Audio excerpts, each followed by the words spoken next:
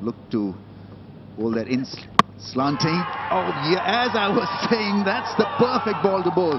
The in-swinging ball finally does it for Farooqi.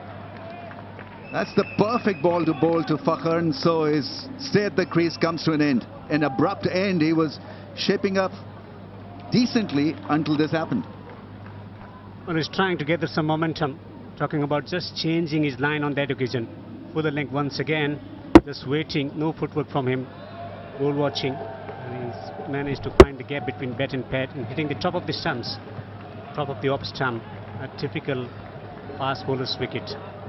Fazal is excited as they find the first wicket. Fakhar, the batsman, out for 30. 52 for 1, Pakistan.